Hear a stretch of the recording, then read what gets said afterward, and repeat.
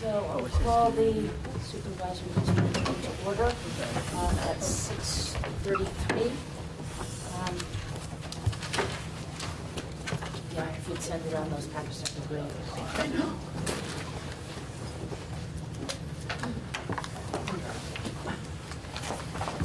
So the focus for tonight's meeting is going to revolve a lot around this budget.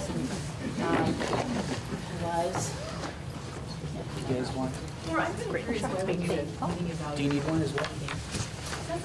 The agenda? It seems like we get the same answers every time. Yeah, it's true. We do. And that's up for discussion. It doesn't have to be an hour. When I was looking through the, And we can decide whether we think that's valuable or not. I don't have the whole packet. It absolutely may But not be valuable. yeah, that's okay. I got some of it that I printed off at work. We used to have a form that would evaluate not only today's meeting, but also, or you could use the backup form. You guys should just share with the other guests. Overarching This came with it. evaluation of the way we are conducting, are we doing things according to policy government? It's sort of listing the policies and rating ourselves on that. We have, I don't know, 2 years ago or something, we asked our facilitator at one of our in-service retreats to give us some ideas on board evaluation tools, and we never received them, to my knowledge. Well, I don't unless... I wasn't chair at that point. No. Kate was maybe the go-between. Yeah. As far as I knew, she didn't receive anything. Yeah, so, I mean, that's something we probably should follow up with. I've always thought that the meeting evaluator was, in many ways, just a way of keeping ourselves accountable. Not so much, the actual evaluation doesn't matter so much as that we keep it in the foremost of our mind. And take turns looking at the rubric and taking turns thinking about policy governance throughout the meeting and making sure that, you know, our behaviors are not egregious. that's a good reason. Why don't we discuss it at the retreat on November 20th? That can be one of the items that we could discuss with the VSBA person at that point. But for tonight, let's assign a meeting evaluator. Is there anyone who hasn't done it in a while or ever? I haven't done it. Brian? I will. Okay. Do you have the evaluation form or something? Last page of the book. There's one, I think, in the pile for you to sign, a folder in the back, and I think there's one in the book. Okay. I don't, maybe I have one.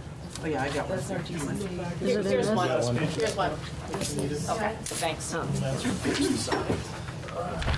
All right, I'd like to welcome our guests. We're going to start with a public comment period. We're also going to allow for some public comment after our budget discussion. So if you'd like to hold your comments until after the discussion of the budget, that's also fine. Is there any one of you that would like to speak now? Okay. All right, so Lane, you're up first to review and present our budget. Yeah, so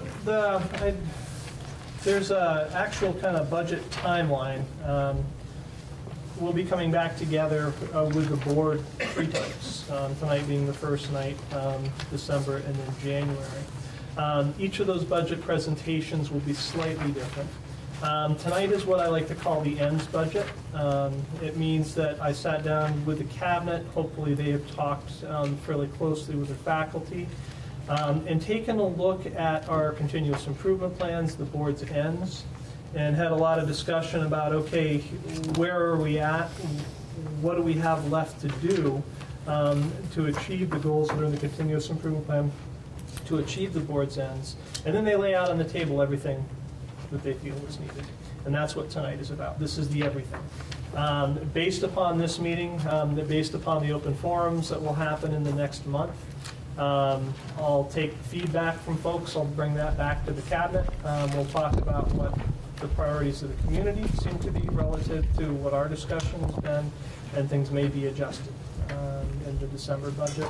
The January budget is the final budget that we're putting in front of the board with all the final changes, modifications for their vote and their approval for passage to go up in front of the community at large.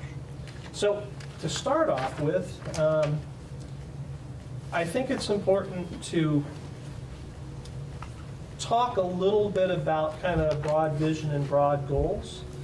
And then when we get to the actual parts and pieces that we're looking to add to the budget, it'll be a little bit easier to see where they fit in.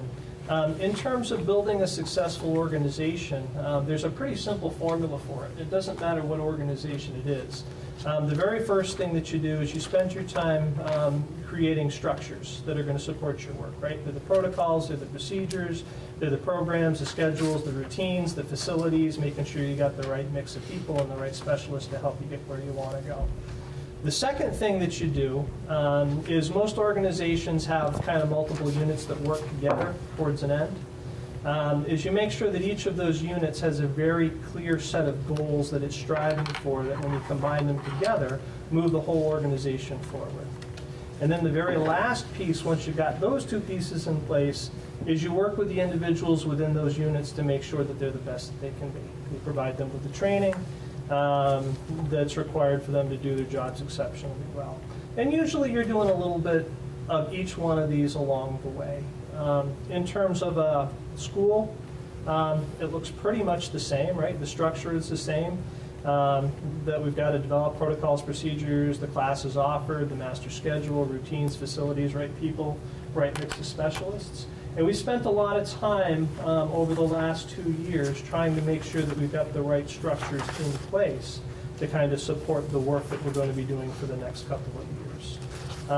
Now that most of those structures are in place, the big focus is on curriculum, right? That's the programs, that's what we offer.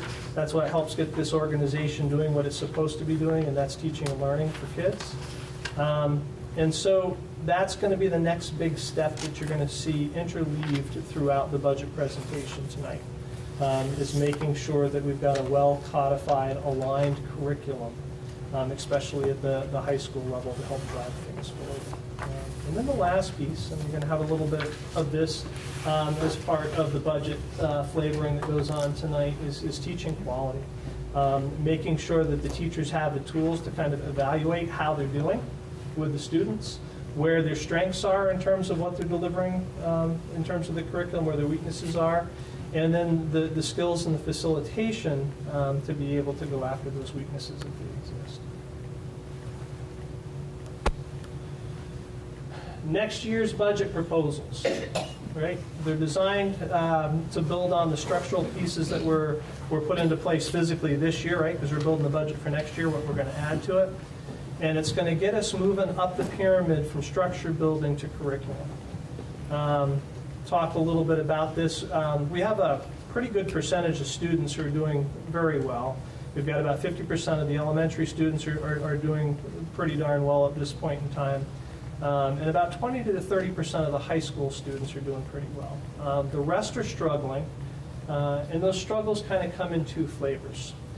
We have those that are academically based. That's due to a poorly aligned curriculum or no curriculum. In some cases, we do not have a curriculum.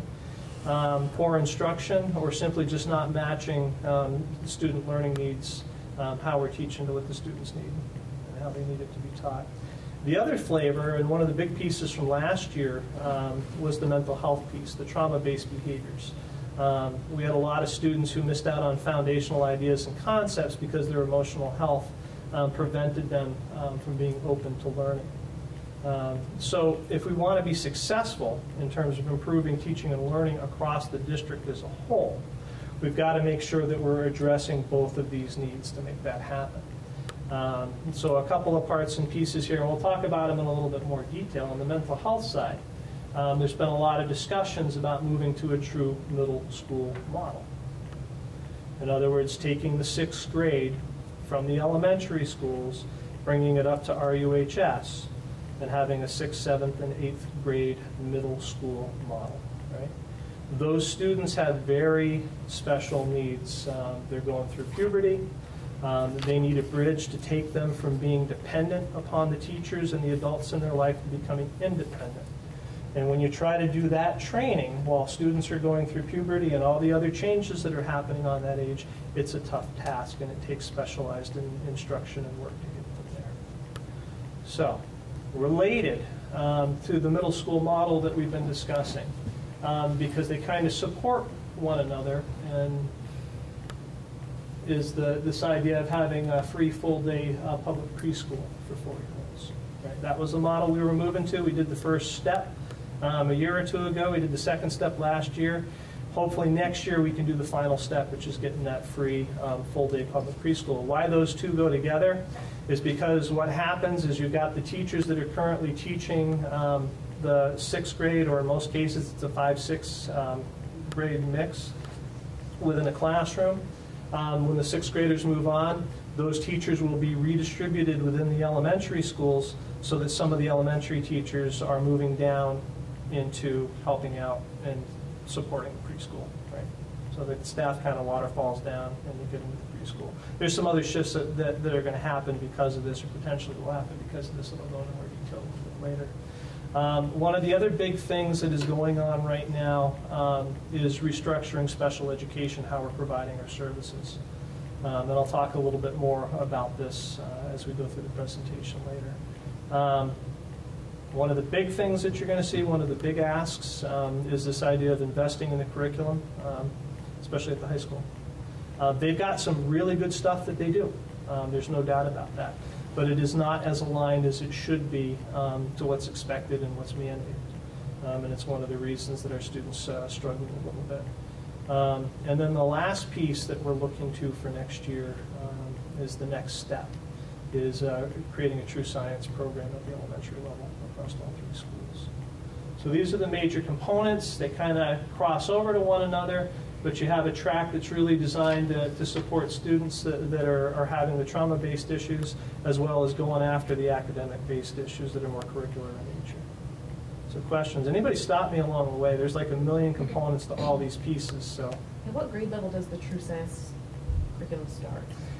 they pretty much middle school. They have a science curriculum at each of the elementary schools. Brookfield has volunteers that come in and teach a little bit about what the volunteer is interested in. They have a little bit more codified one at RES. Braintree, they have people that are coming in and they're doing science work, but it is not tied to next generation science standards. And it's kind of mostly on a volunteer basis. And so we talked. It's more like enrichment than. Yeah, and the reality is that was common across the U.S. right up until a few years ago. When No Child Left Behind came in, right, that's where, MCAS in Massachusetts, and it's where your Vermont testing came in. They weren't focused really on science. They originally were focused on ELA and math. And so when people had tight budgets, what they did was they put all their money into the ELA and math, and they did it by eliminating science at the elementary schools. I had science in elementary school. Yep.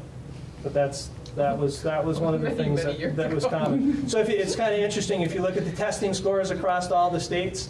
What you usually see in states that have gone after it really hard, you'll see the ELA scores way up here, the math scores up here, and the science scores are always lagging 10 to 15 points behind, and it's because of that lack of focus at the elementary. So good questions. And same thing, audience too. If there's questions along the way. We have done the look at moving the staff around for the middle school model. No staff are going to be losing jobs because of it, because I know that's one of the concerns, but we wanted to keep things quiet about it, even though we were in discussions thinking about it, because it really is important for kids.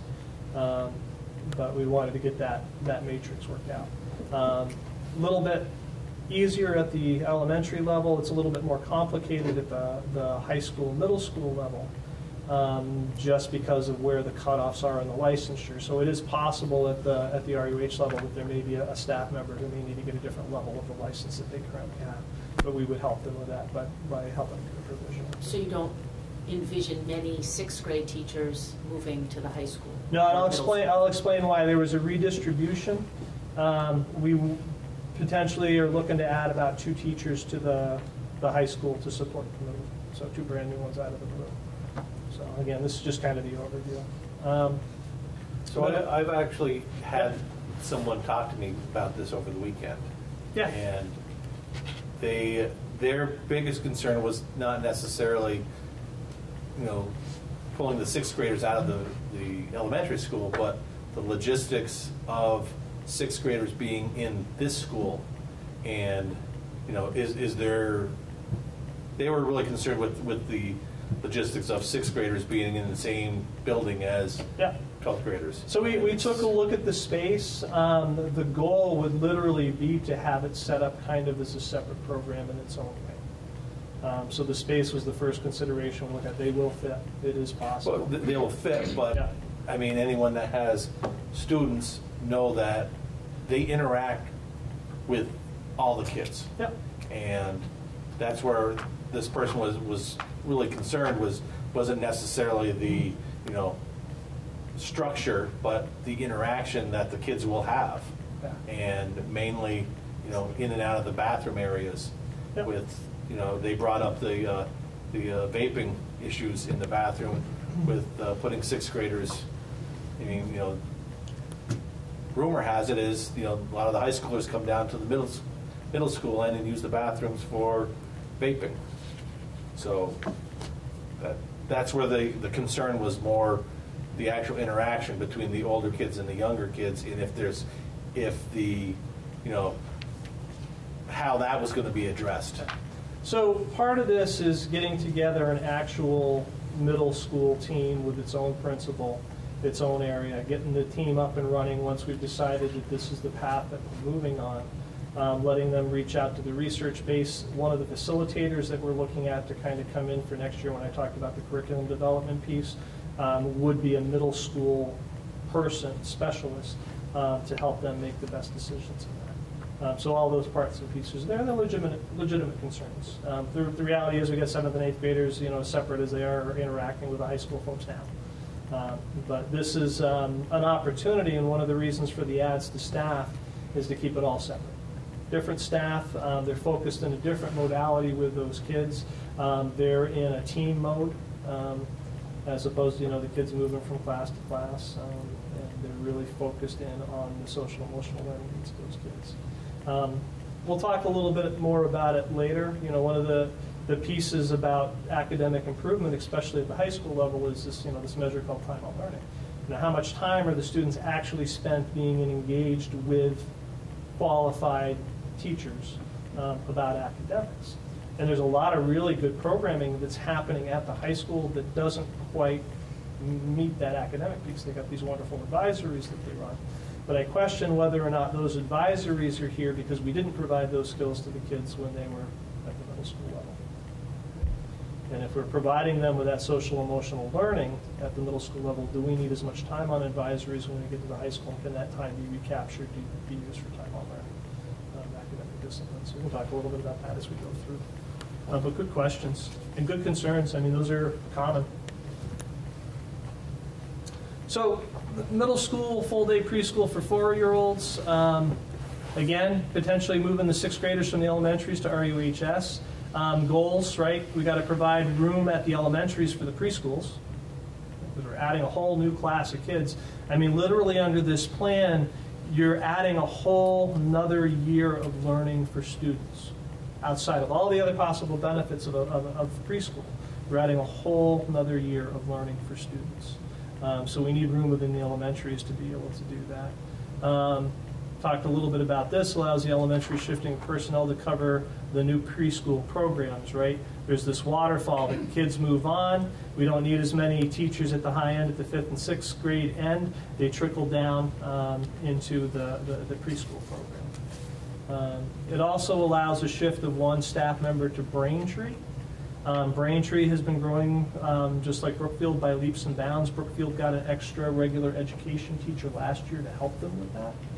Braintree is in that boat now. They need an extra regular education teacher to help them with the 20-25 new kids that they've had since their last add to staff. And then the biggest thing about it all is it is would create a true middle school 6 to 8 program at RUHS to help those students with their needs. Talk a little bit about the preschool structure for potentially for next year if this moves forward that we're looking at. We would still have a partial day free for the 3-year-olds. You know, it would be nice to do a little bit more for them as well, but when we look at things, the 3-year-olds, a lot of them are a little young to be in a full-day program. It would be concentrated at Randolph Elementary. There would be a 2-hour morning and a 2-hour afternoon, just like now, to cover the 3-year-olds. There would be a full day free for 4-year-olds preschool at each of the elementaries, 7:30 to 2:30 each day. There would be what we call an extended preschool for 4-year-olds, so that would run until 5:30. That would be parent paid. It's not that expensive. It's up and running now. That would continue to run at Braintree.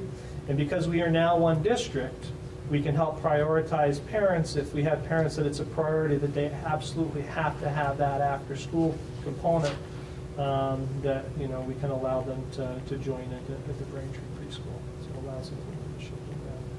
It's not perfect, but it's a huge step, potentially in the next direction. Again, reason for preschool when we started to put it in last year is it's good for kids. It's a whole extra year of learning. Students that are in preschool are better socialized. They tend to be more resilient to the adversities that they face over the course of their lives. And historically, if you go to the research, 2-3 years down the roads, they are performing much higher for the remainder of their educational careers than students that don't have it. So there's a lot of good reasons for this. Questions on the preschool potential structure? How are they going to be taking the bus? Do they take the bus now? We've talked about that. They're a little young. I know. It is possible if there's an older sibling on the bus. You know, we talked about that, but we're still working out those details. It would be preferable for the kids to be picked up, dropped off. Other goal of this too, kind of the bigger picture vision of everything that's going on here, as all these things improve and make the district better for students, is the hopes that we're going to continue to increase enrollments. And I can't think of a better draw in the state of Vermont with all the troubles it has with childcare and early ed than having the full day preschool. There's a burden on parents. But it is covering, you know, 7:30 to 2:30, which is a big chunk of the day, which isn't happening now. I mean, a lot are still in the 2-hour program. You did some marketing for this, right? Didn't you do a survey? They did a survey last year. To see. Yeah, especially with the Brookfield. When we were getting ready to expand it into Brookfield, we wanted to make sure that you had folks were there. This is completely separate from like after-school programming that's already in place at the schools. That would stay. After-school programming is for kindergarten and up. You have to do something different for preschool age students. That's why I've got the name extended preschool on there. The requirements to serve with an after-school program is completely different than what you can do with K-up. Just a little. Yeah. So we get grades 6 to 8 at RUHS. Big thing about it is recognizing that these students have very specific social and emotional needs that the district is currently not able to meet very well given our structure. Right. One of the ways that I can say that and I can justify that a little bit is, when we were looking last week at the state and national testing, right? The state and national testing looks very hard at what's happening at the elementary and at the middle school levels. Right? It goes from 3 to 9 mostly, so you got a good chunk of the elementary in there. You got all the middle school grades in there and one high school grade, with the exception of science that does an 11th grade exam as well. But what you see historically in this district, despite the work that we've done over the last couple of years, is you see the kids doing pretty well out of the elementary school, and then all of a sudden, right, when they make the transition up here in 7th grade, you see this huge drop. And then it'll be middling. It may go up depending upon a little bit, or it may go down. But there's always this huge drop. And I think one of the reasons is just because that transition is just so tough. I mean, they're kind of coming into kind of a high school environment right off the bat, even though they're still kind of in that dependent stage on the adults that are in their lives. big thing about this transition is it's not an overnight thing. You know, you remember the pyramid that we kind of looked at the very beginning. The first thing that you build is the structures to support what you eventually want to accomplish. This is a huge structural change. It doesn't mean that that one structural change is gonna fix things overnight. But what it means is it gets us into a position where we can start doing the next piece, which is getting in the specialists to come in and work with them on a middle school model that's going to support the social and emotional learning that needs to happen and start providing that to the students. So 2 or 3 years down the road after the change, you should see some pretty good improvements. Provides what these student needs as they're making the transitions from young children to adults. Which is being able to bond with a caring community, right? They're with the same core group of teachers when they're in 6th grade, the same core group of teachers when they're 7th, same core group of teachers when they're in 8th. They have mentors, they have advisors, that's a part of the structure. And the advisory piece, it's really focused on supporting that emotional growth that needs to happen. And because it's still working on a team, a 7th grade team, right? An 8th grade team, a 6th grade team, they are focusing in on all the students on their team and their needs. So it provides a nice safety net. If students all of a sudden the behavior starts to change, if they start to struggle, if they start to fail, they're going to recognize it right off the bat. They'll be talking about it and doing something about it, as opposed to waiting and not knowing until something critical happens in the student lives. Talk a little bit about the special education restructuring. The direct goal, the reason for doing this is to improve student outcomes. We have a model right now in special education. We've got fabulous people, but what it is really doing is it's managing the students' needs. It is not getting the students to a position where the majority of them are actually becoming independent, learning what they need to do for themselves. That is the goal of special education in an IEP. It is not to continually provide assistance. It's to provide assistance in learning the skills and the strategies that you or I need as an individual to be able to do it on our own at some point in time, or to get as close to that as possible. And right now, I think that one of the weaknesses in terms of our special education structure that we've got, and I've been looking at it for 2 years, is just that. The way things are structured right now is we're managing kids. We're not helping them grow. We're not helping them move up. We're not helping them develop those skills and move on. One of the reasons that I believe that, right, and you guys have seen that in the numbers or in the ENDS reports, 21% of our students are on individualized education plans. We've got 21% of our students on IEPs, and the number goes up every year by about 1%. National average, 14%. Schools in Vermont that have a different structure than we do, their average is about 14%.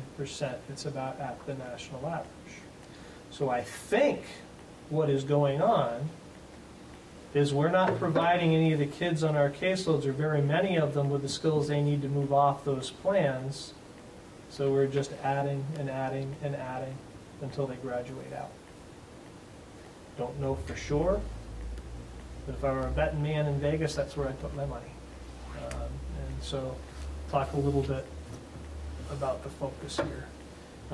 Current model, what we've got is we've got a caseload model, is what I'm calling it. So we get a new student that's identified, they get assigned to a special education teacher, the special education teacher works with them. What's difficult about this is it's very difficult to absorb new students, right? Right now the caseloads for our special educators are around 24 students per teacher. If they're having to do a little bit of work with each of those students every day, especially since some of them cannot be done in groups, they're spending about 15 minutes per student trying to provide intensive services. It just does not work. Okay? And I'm focused mostly on the elementary level. High school is actually fairly successful in terms of, and I mean that in a good way, in terms of special education services. This is focused primarily on the elementary level. So what ends up happening, and we've seen the increase over the last couple of years, every time a new kid comes in that has special needs that moves into the district, all of a sudden we need a new body to go with that kid. New para. After a few, it's a new teacher. And one of the biggest problems that I see with this caseload model is, again, we are not focused on developing student independence. I cannot give you the skill to become independent with your learning disability with 15 minutes a day of time or less. Not possible. So what I'm suggesting, and this was after a couple of weeks of research, this was going out and looking some of what are considered the best models in the state, is moving over to what they call a cohort or an embedded model. So we take one special education teacher, we assign them to 3 elementary classrooms. They work as a team with those 3 elementary teachers, looking at the needs of the students that they have, working out what the structure is for the service delivery. Is it co-teaching? Can you get a group of these kids together across these classes that all have a math disability and work on them in a group for an hour, above and beyond what they're already spending in math class? Are there times that you need to do one-on-one work, and they triage and they work that out together? My question is, with one teacher assigned to 3 classrooms, I'm wondering how much that, I mean, first of all, the principal teacher in that classroom is then having to manage these kids. If we have 21% or even 15%, it's a lot. Maybe behaviors or this or that, a lot of differentiated instruction. And does that teacher then, does that take away from he or she teaching the kids who want more, or who are, need higher level teaching? The way to reduce that disturbance, if we want to put a name on it, in the classroom, is to provide these students with the skills so that they don't need those supports anymore, which we are currently not doing. How does this model change because we're still working out the personnel piece of it, and that's something I can talk with folks about a little bit later in the evening, is right now our special education teachers have an average caseload of about 24 kids per teacher. If we move to this model, it'll be 16. They have more time. A qualified person who specializes in helping students with these disabilities has more time to actually spend with them, with a very focused goal of providing the students with the skills they need to be independent. So that's a pretty significant decrease. The other piece for at least the transition year, which is why there's the 2 little stars next there, is that we put 1 paraprofessional per cohort. In addition to 1 special education? Yeah. And the team can decide where that paraprofessional goes. What's been happening in this district and districts across the state, which is one of the reasons for Act 173, is they're in a managing model. So every time a new student comes in, because we can't really treat their need and get them better, we throw a para on them to manage the behaviors or the symptoms. Never cures it, but it manages the symptoms while they're here. But every time you get another kid with high needs, you got to throw another para on it. What this will do is allow the team together to be focused on their kids in their group, right, as a cohort. Triage, who is the highest need student, what do they need for services. As they're working with the students, as the students are improving and progressing, what they can do is say, oh, our highest need student now, because of the work we've done, doesn't need the services they did before, so now that we can shift those services down to either somebody that came in or somebody that could use a little bit more that's been identified. But the paraprofessional is there to be a support when the teacher is not, especially for those first couple of years, because we've got a high population. Now, this 1-to-3 ratio was not picked randomly. The ratio in most successful models around the state is 1-to-4. Why did I choose 1-to-3? Well, because we've got a higher percentage of students in the district that are on IEPs. That's a little bit counterbalanced by the fact that we have a lower number of students in a classroom than the districts we're comparing to. We're around 17 or 19 at the elementary level, where the schools that have put this model into place are 25-ish, give or take a kid or two. So that was why the 1 to 3 was chosen. It wasn't done haphazardly. And again, the biggest piece of all this is this changing student focus. We are not managing behaviors. We are not checking off a list that I have provided my 15, 20 minutes of service to this student today. We are going in and saying, what is the student need? This student reaches out when they get frustrated and hits other children. Well, that's a very specific behavior. Well, we now have time to go after that very specific behavior, put some intensive time into it, so that hopefully, within a few weeks, that behavior has changed, the student doesn't need that intensive support anymore. The other piece to talk a little bit about this, we've had this huge growth in paraprofessionals. We're up to 20 paraprofessionals across the elementary schools.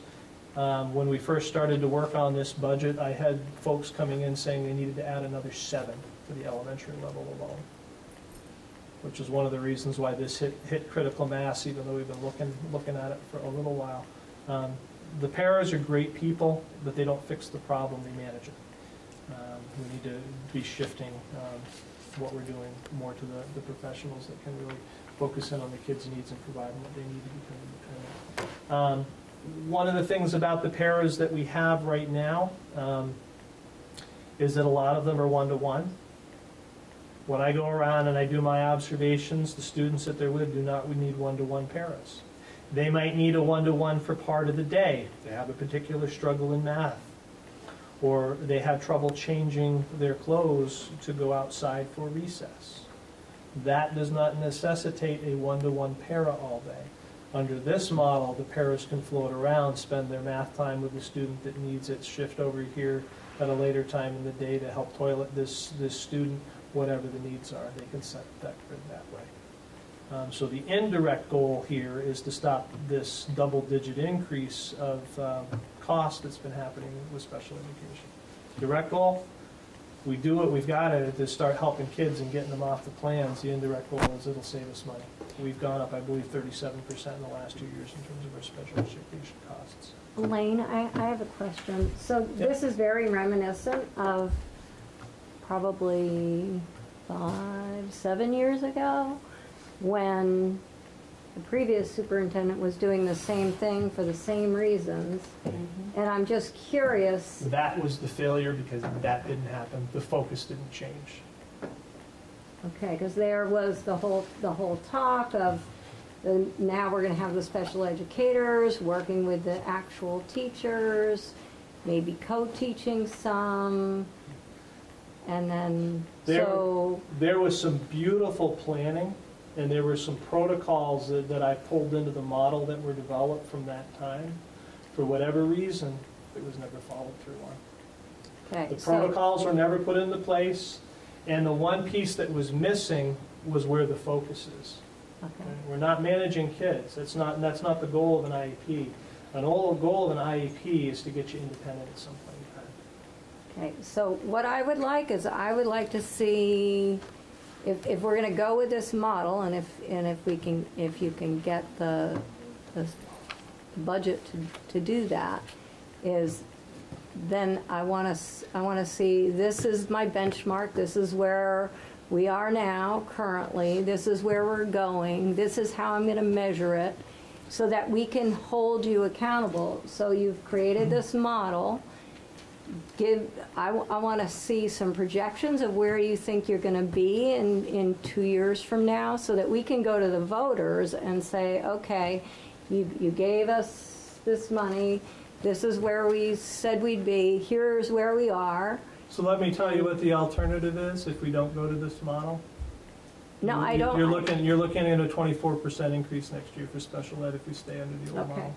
With no positive outcome for kids. But I'm just saying that we need to be able to track if we're going to do something, just like 5-7 years ago we shifted over and nothing. You didn't shift over. That was the problem. There were good intentions. There were plans and processes. But that's why I want to have something in place so that we follow this And this is maybe our work as a board to make sure that we're holding your feet to the fire to say, okay, you're gonna give us some idea of what your benchmarks are in terms of Oh, by the way, improvement in special education. I'm not asking for any money for this change. Okay, This is and cost that's neutral. fine, but I think we need to see, Yep. is this gonna work?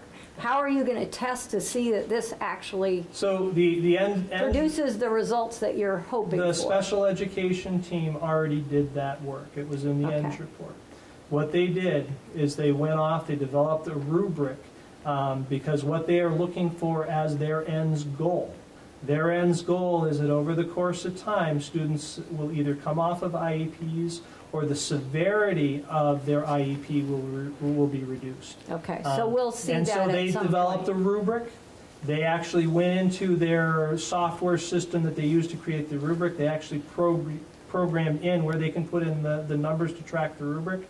So we have numbers to be able to track Great. this over time. So Awesome. that was That's our, important. again, we talk about putting a structure in place and then the next step. So that structure was put in place last year. So Excellent. good, awesome Awesome. questions, by the way, and I'm glad you brought that up. So say what you measure is the percent of students on an IEP, and you want to see what percent graduate from their IEP year, no longer need an IEP. Say that's what you're measuring. So that's How you one. do it, that's you. Yeah.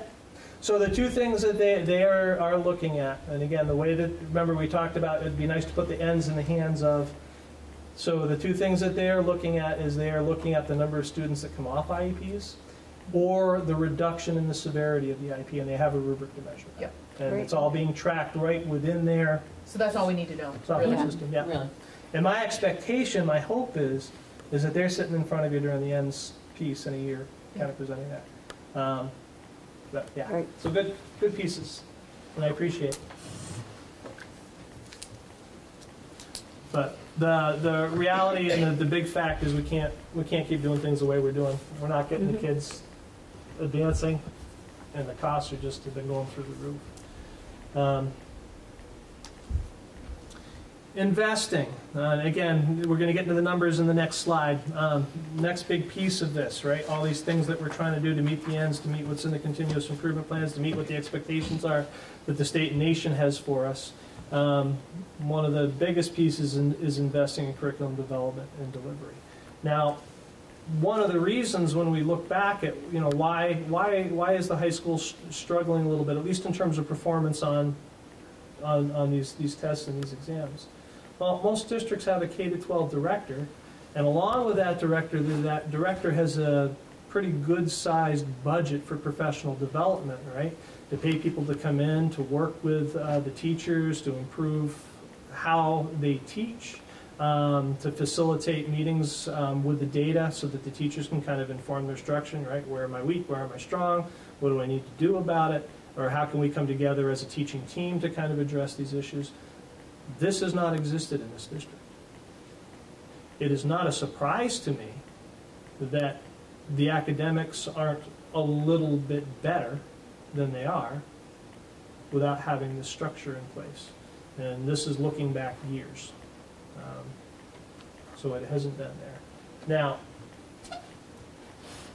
it would be nice to bring in a K-12 curriculum director. I'm not asking for that.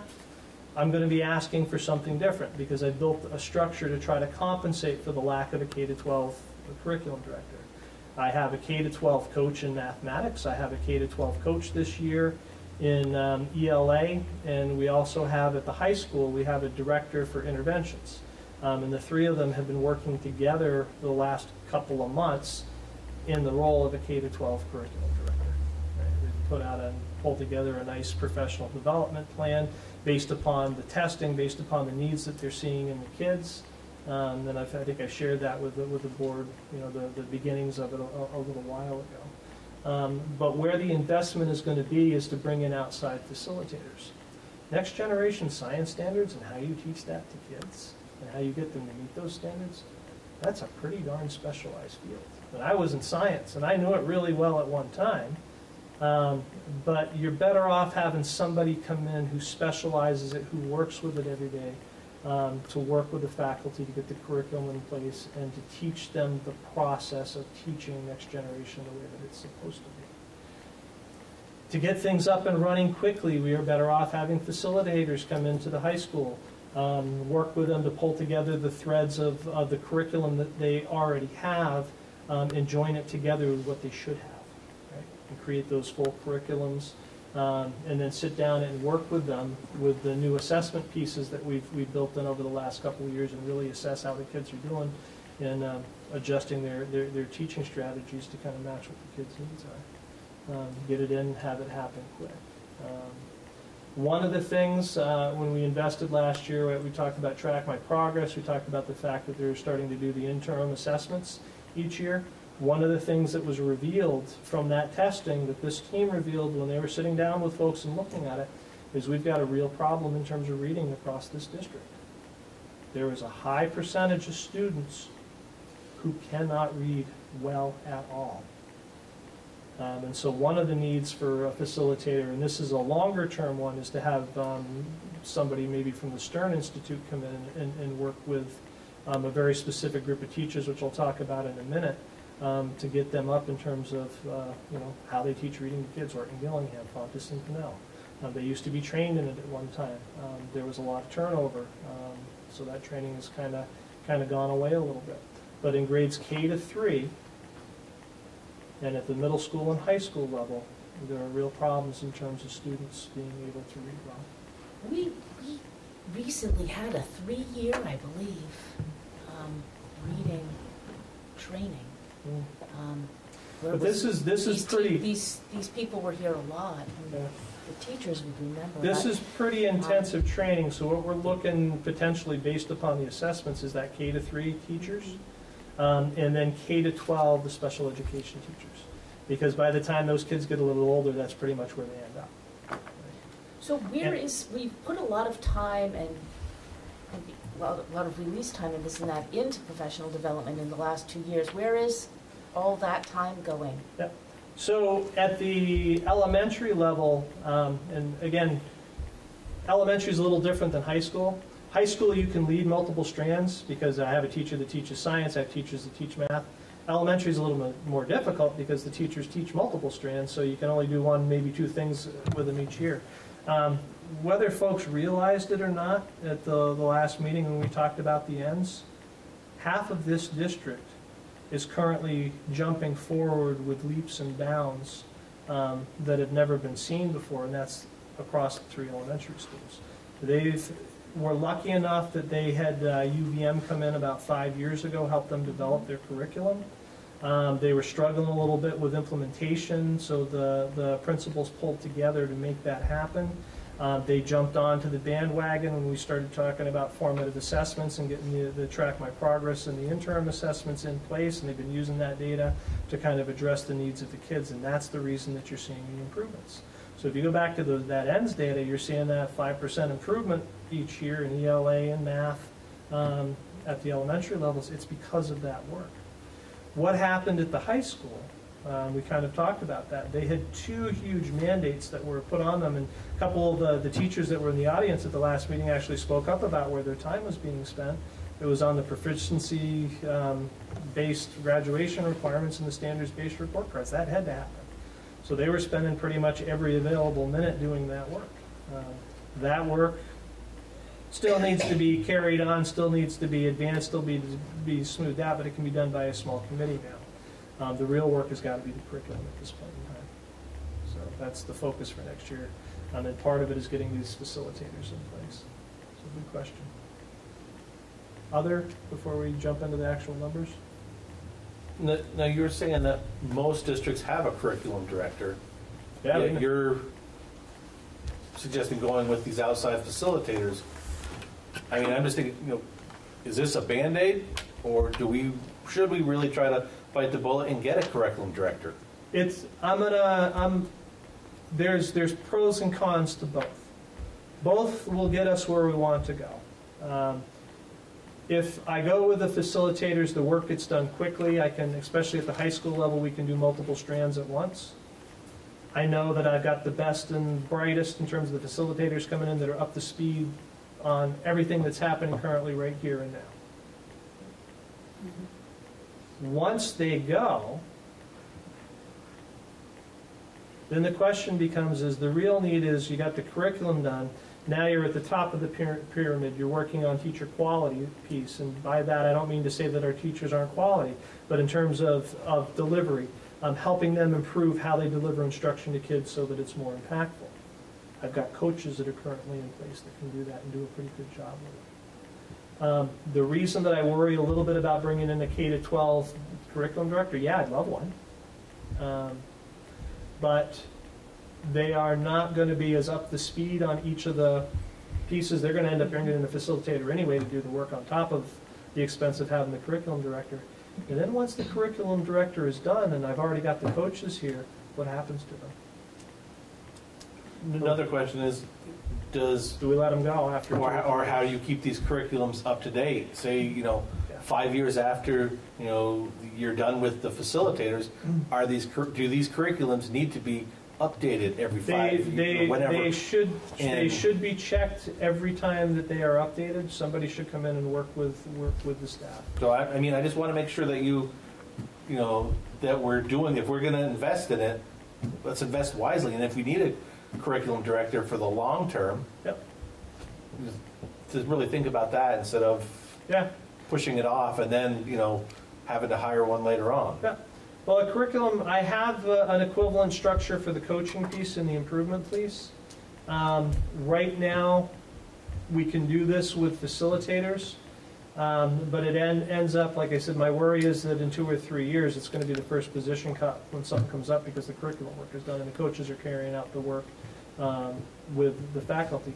Further and more importantly, that I am not going to bring in a facilitator who is not going to actually train the staff so they can do some of this for themselves. And the piece that the staff need to learn to do for themselves is the PLCs, the professional learning communities. You have department heads at the high school. They should be leading the data analysis and discussions with the faculty in their departments and helping them kind of hone in on where it is they need to improve and leading the discussions about, okay, the last couple of years the kids have really done horribly on these standards. How are we going to teach it differently this year? And if we teach it differently this year and it still doesn't give us the improvements we want, then we know we've got to reach out to the team and say we've got some professional development needs.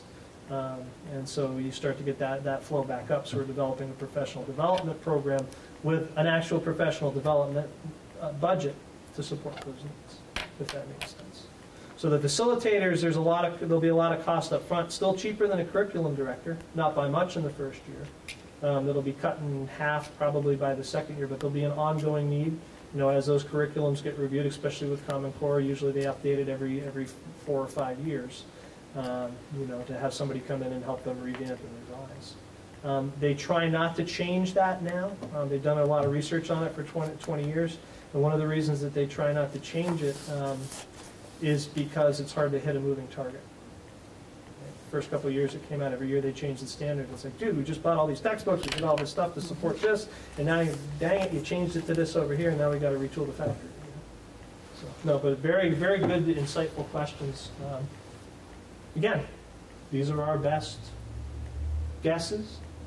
They are reasonably calculated to produce what we want them to produce. They are not unreasonably calculated, and that's what you want to be worried about. Can't guarantee a thing, but I can guarantee that all these things are more likely to get us where we want to go than what we're doing now. All right, so the by the numbers piece, what we're looking at to support all this. Again, there's no value statements on any of these as we go through them. It's just what people are asking for. Remember that last year, Brookfield was struggling a little bit. So instead of having this co-principal model where we have 3 principals who spend most of their time at RES, which is what was going on, given the increase in enrollments that was happening at the smaller schools, we said, and the fact that we were building a preschool, you know what, it might be a really good idea if we had a principal at each school, because they have licenses and capabilities that allow them to do things that other people shouldn't be doing, that we're doing them in their absence.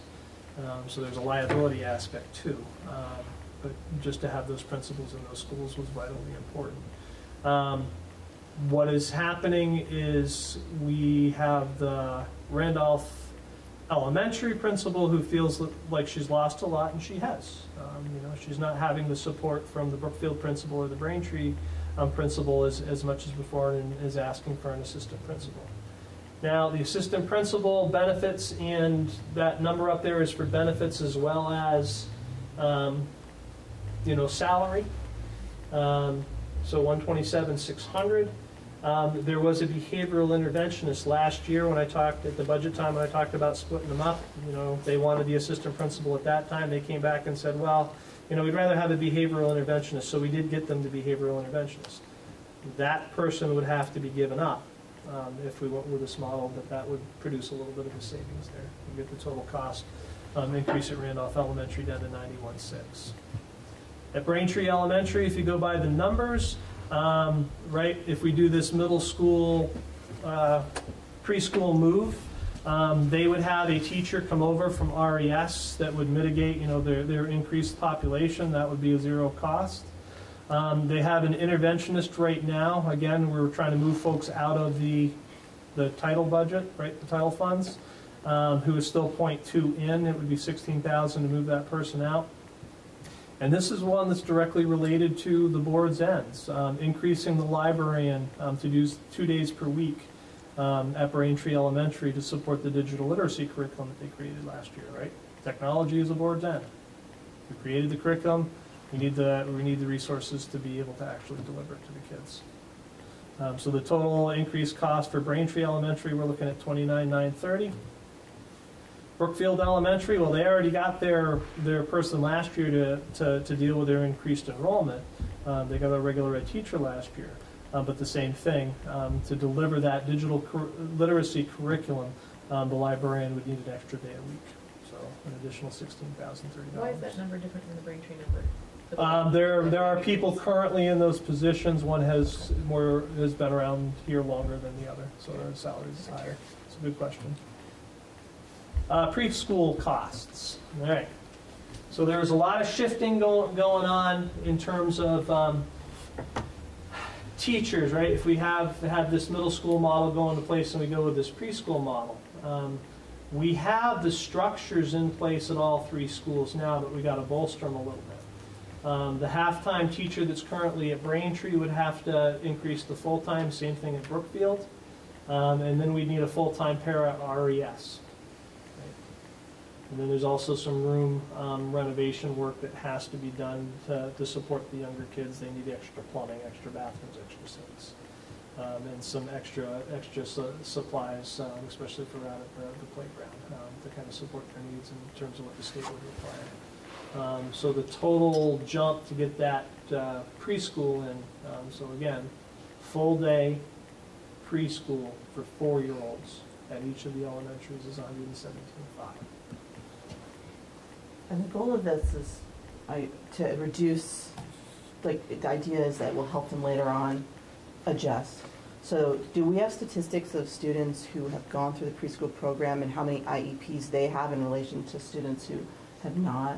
We could poll them, but we haven't had a full day. So it's hard to tell at this point. Yeah, I wonder if that's something we could track to see, is the preschool actually making a difference? Yeah. No, they'll be tracked in the same way that the other IEP students are, right? That system is in there. We identify the students early, right? Usually it's kind of interesting, the ones that are coming in now into the preschool program as well as kindergarten, the biggest need that they have is speech therapy, which is one of the things, having the reading training and the reading specialists working on the reading at preschool should help. So this, hopefully is an investment in reduced costs later on. Yeah, our when we originally looked at this, right, we talk about trying to improve the academic achievement of the students, but we also are talking about trying to make those IEP students independent, give them the skills to be independent. This was one of the pincers in terms of trying to fight that battle, trying to provide the services. Good question.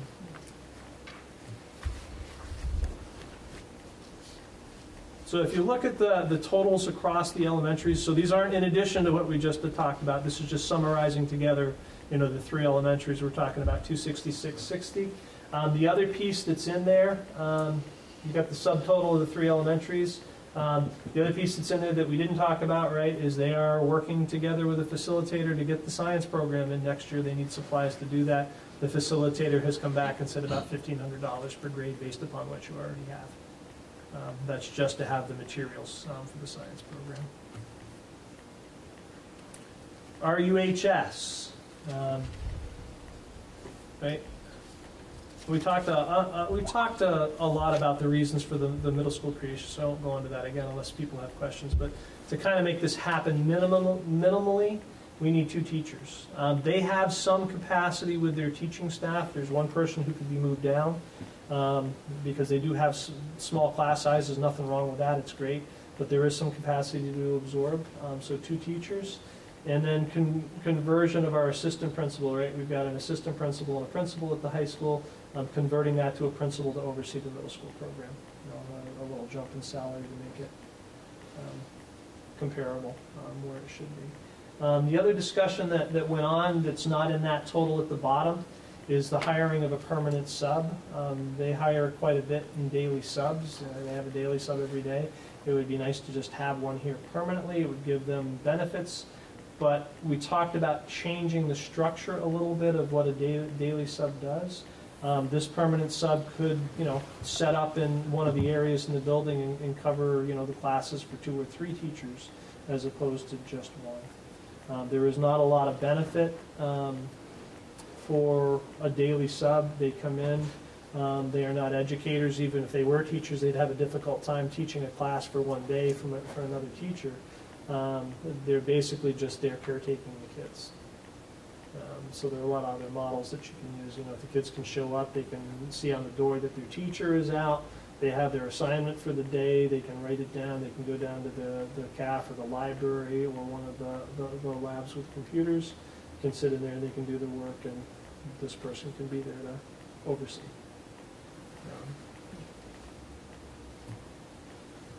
District level. So curriculum facilitators, what are we looking at for next year with this budget? We're looking at a reading facilitator to come in, that K-3 and then the K-12 special education folks, right? Provide training for them in reading to try to address the reading problem we're uncovering. To go into RUHS, help out in ELA, take the pieces of the curriculum that they've got, tie them together with everything that they should have, get it up and running really well. Get the math curriculum at RUHS up and running really well. Develop the K-12 science curriculum. And then if we move to that middle school model, it's also will fund a facilitator to come in and work with them on setting the middle school up for best practice. How is it structured? How do you work with the kids? What are the advisories about? How do you do the social emotional learning? I mean, it's a project. It'll take a couple years. But the first step is getting the kids together in one spot. $10,000 increase to the legal line because we don't know where negotiations are going to go or end for next year. They may go beyond this budget year because of the drawn-out nature of the state negotiations on healthcare. Software to support the curriculum work.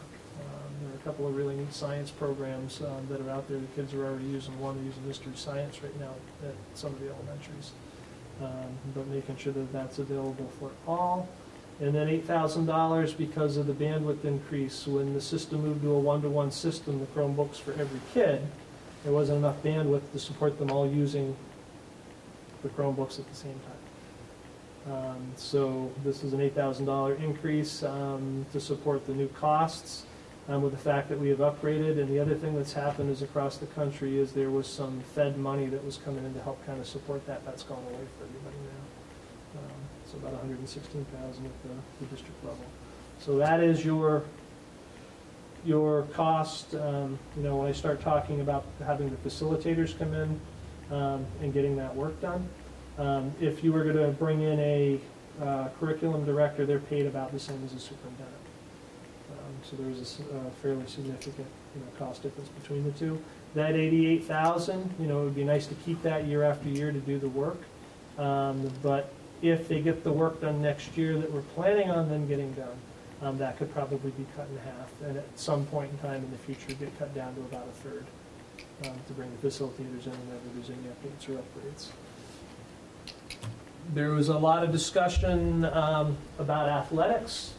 It would be nice, I was kind of looking at the comparables, there aren't a lot of folks out there that have a full-time AD director, but there aren't a lot of full-time athletic programs out there either.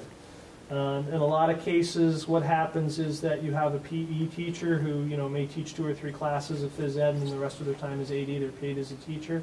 What I would like to do is just set things up so that our new athletic director who is coming in next year is actually just paid on the teacher's pay scale. It would be a $3,000 increase to his current salary that he's coming in at. And it would also hopefully help us kind of retain folks for the long haul. We've talked an awful lot about, with Steve, when I was meeting with him, about the needs of the turf out there. There has never been a turf maintenance program. Those soils get compacted as the kids are running around on there, as the vehicles drive over them. They get hard, and it means that you are going to get more and more injuries. There is nothing but crabgrass out there, which is not the softest stuff to be landing on. Steve pulled together a 3-year turf program. It would be $23,000 the first year, $13,000 the second year, and probably about half that again in the third year, just to deal with the compaction issues and get stuff growing out there the way that it should, just so that it's safer for kids. There was a groundskeeping person that needs to kind of be reinstalled, so that's separate from having the specialized crew come out and do the turf piece. This is the person that does the lines, keeps up on all the equipment, gets the equipment out, puts it out, brings it back.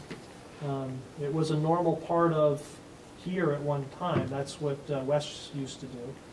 Where it went, I don't know. I've been trying to track it through the budgets to see what happened to the position, but it just disappeared one time. So it's putting that back in. Adding a couple additional hours for the trainer, the athletic trainer. We've built a room for them. They're here for all events with contact sports, right? We contract out to Gifford. It would be nice to give them a couple more hours after school to help injured students actually work with them each day to help them in their recovery, as opposed to just, when something critical happens right then and there. And then just to keep in line with what the budget has typically been for supplies and equipment. Replacement and repair, and the increase in terms of the cost of having the police come out and do details. He was looking for 9,900, so 71,000. Some questions on that? A lot in a long presentation, so I apologize for that. But again, like I said, this is the everything budget.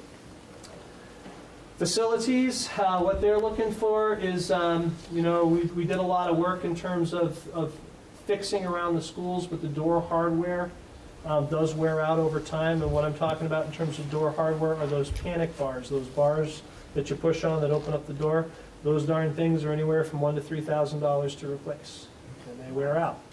We have a couple of doors, and they have to be on them, right? You can lock the door to keep people from coming in, but everybody's got to be able to get out under the fire code. There's a couple of doors around the building that, even though they're locked up, because the hardware is old and worn, you can pull on them. If you pull hard enough, you're going to be able to pop the door open. Right, we had the theft last year. Was part of. The repairs and maintenance are looking for a $9,000 increase, just because that's more in line with what that line is. Supplies, it's the same thing. That's more in line of what's actually been spent over the last couple of years. Providing uniforms for the workers, especially protective stuff, boots and coats and overalls to protect them from the chemicals that they use. Desks and furniture replacement. There has always been a very minimal amount in there to replace desks and furniture that wears out and gets damaged across the district. $45,000 for equipment replacement and a generator at Brookfield. So $4,000 of that would be for equipment replacement. The $41,000 would be to get a generator in place at Brookfield. It is the school that loses power most frequently. We just had to move the kids to Randolph Elementary one day already this year. And it would be nice not to do that, to know that if the power goes out, we can keep them in school, lessons can continue, and they have flushing toilets and heat. Because if the power goes out, we don't have that. An increase to rubbish removal, because that's what the cost is. There was some stuff in the maintenance budgets over time that were never adjusted while underfunded. Special education, and again, this is under the old model. Right, we got some predicted outplacements. In other words, we have students that are need services beyond, even after all the accommodations that we tried that can't be here anymore, that would be going to outplacements that we need to pay for. And this is after we've reduced their paras. They had a pair, one-to-one para, most of them with them while they were here. That was the highest step in that tiered intervention with them. So those paras would be a reduction. So that number takes the reduction of those paras into account. And then we talked a little bit, a little while ago about, you know, the biggest need for the youngest kids coming into the district for speech. So we need to increase our speech line. Other pieces, and because it goes into strategy for negotiations, I'm not going to go into a lot of detail about what those numbers represent, but predicted amount needed for the salary increases across the district is $784. The health insurance increase for next year, barring anything major coming out of the negotiations, which I don't expect to happen, is $228. This in executive session, I can go into a little bit more detail on what it actually means, but again, some of it has to do with the negotiation piece. And overall, okay, so again, big thing about this is we are just looking at expenses, right? We don't have the data from the state to look at what our potential revenue increases are next year that might balance some of this out. That won't happen until around the first week of December. So we're just looking at potential expenses. We don't know what's balancing. If we're just looking at the expense piece, those are what the potential increases are. Again, Just a clarifying question from me. Last year you presented, when we had this dream budget, you presented a few things that you didn't truly believe in, just they were asks from teachers or parts of the school that you presented to us. So I'm just wondering. That'll be, so part of this discussion is to get a feel from this body and folks in the audience where this sits and where this stands. Okay. What they think about the parts and pieces. And then I can bring that back to the cabinet and say, hey, this isn't going to fly. Okay. Now, again, the piece that I want to point out that's difficult right now is this is just looking at what we would potentially be spending next year. We've had a lot of revenue increases in the last couple of years. We've got more kids that have been coming in through school choice. Our ADM is up. In other words, our average daily membership, how many students we have, so we get more money. Every student we get is worth another $10,000 that we get from the state. We don't get those numbers until. And so that may very well balance out a good chunk of this. One of the things that I do want to point out is, you know, we're talking about improving the academics and some major changes here to help kids. You know, 1.4 million, 784 and 228. You know, there's a million of it right there, close to. Again, we'll talk about those pieces in more detail. So questions on any of this? So it's a precursor. It's a precursory look at where the discussions are, what we're talking about, what they're geared to. You know, these changes, what they're geared to affect. You know, in terms of better outcomes for kids and meeting ends and meeting the continuous improvement plan needs. But questions, thoughts? How does that compare to last year's increase? Because you increased last year was almost 12%. It was a 12% change last 11.7, I believe. 11.7 last year. Yeah. And again, this is the this is the equivalent of last year's dream budget. Okay. And how much of a tax increase did that end up being per town? We'll Do we pull know up the that? presentation for you for each town. I think my tax increase was $200 Okay. as a Randolph resident with a moderately expensive house. I can tell you. And at this point, we don't know the tax. No, because we don't have those ratios. We don't have any of that from the state until early December. So, but what I can do is, if you want, when we do the next budget presentation, is I'll pull up all that data and I can show it to you side by side. Because one of the biggest discussions last year was the idea of trying to press reset. You know, are we committed to making this a district? You know, or are we committed to just always keeping things very fiscally tight regardless of the impact on kids? But again, this is the word that you used, I'm calling it the ends budget, it's the dream budget. This Right, is and the so I everything. guess my So I haven't question- asked anybody to cut anything at this point in time. And that, I guess that's my question, as we sort of oversee your work, I'm asking what you think is important to You're going to keep throw in me to this- the dogs on this. And Well, and I'm just wondering what, if there are any parts of what you presented to us that you don't really think we really need. yes.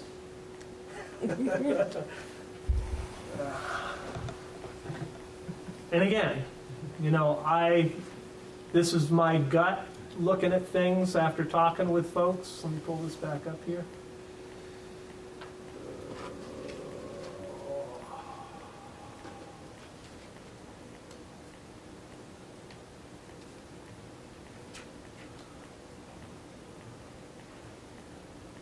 So the board has to, the assistant principal I don't think is needed.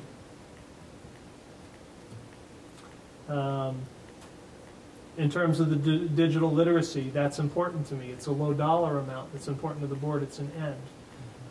But in terms of other cuts and things that need to happen, you know, if folks want to get things down, that would probably be one of the more likely to go.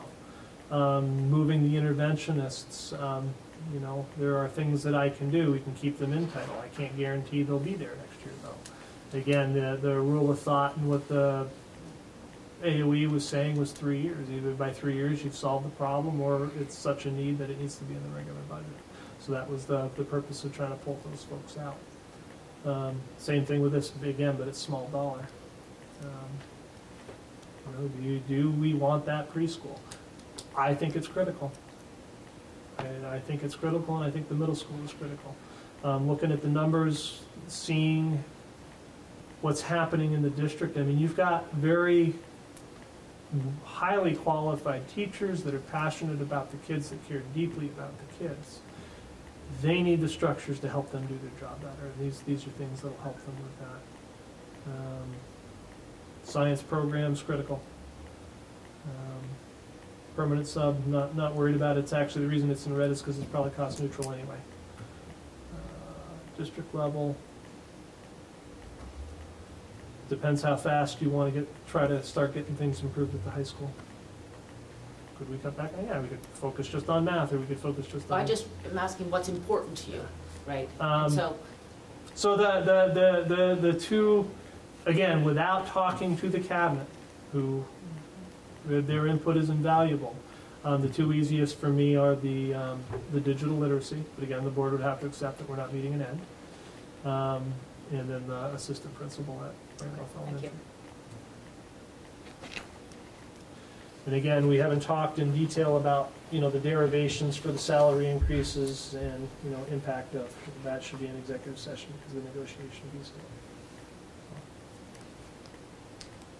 Does the board have any other questions or comments on this subject? If not, I'd like to open it up for public comment.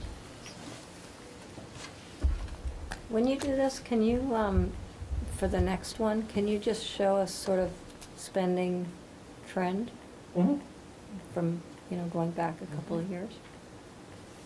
Or maybe from the time you started?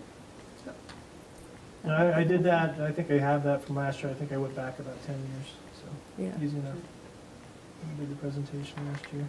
And that usually, and the number of students would, Yep. just so we have an idea. I think for me, just an initial look, I think it's almost an 8% raise. Last year, we had went with 12, almost 13 or something like that, and there was kind of a promise to community that because you're going to do this, we probably won't have another huge increase. It's half of what it was. It's half, but I'd still say that's kind of high. Yep. I would say, based on what we were saying last year, I would have expected closer to a 5% or something like that as a reasonable ask. But I think this is kind of from my point of view, it's kind of high. Yeah, well, this, again, dream budget. Yeah. So, but that's part of the reason to do this, is to get a feel for what people feel is important, Yeah. and what's gonna fly. And one of the things that we had kind of talked a little bit about, too, is the idea is as a board, you know, one of the things that sometimes the board does, you can do whatever the heck you want, but it's not going over this percent and vote on it. And then what we do is then we take that and we go back and we prioritize on what's most important for this year. And that's a perfectly acceptable, yeah, that's what most Well, boards do. given the way that education funding happens in Vermont too, I want to wait until we know what kind of impact this really means on people's property tax bills. Yep. Because, you know, we are a receiving town, and so what will this actually look like in terms of the value of somebody's house and their actual property tax? Yep.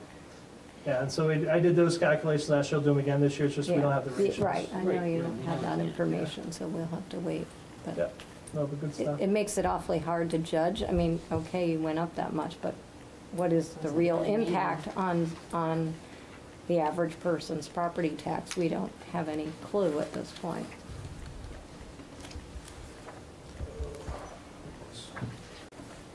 I mean, those numbers are gonna be, anything else from the board? Or the, No, that's what I was gonna ask you guys. So, state your name and ask away. So Julie Hinman, I've taught 5th and 6th grade for 14 years and 6th grade math. I have some thoughts about the middle school change. I just am not ready to articulate them. Is it possible to just send the board an email with my thoughts at another time, or is there a better way to communicate my thinking? yeah. I think that's fine. Okay, thanks. I'm a parent of a 5th grader and a parent of an 8th grader, both here in Randolph.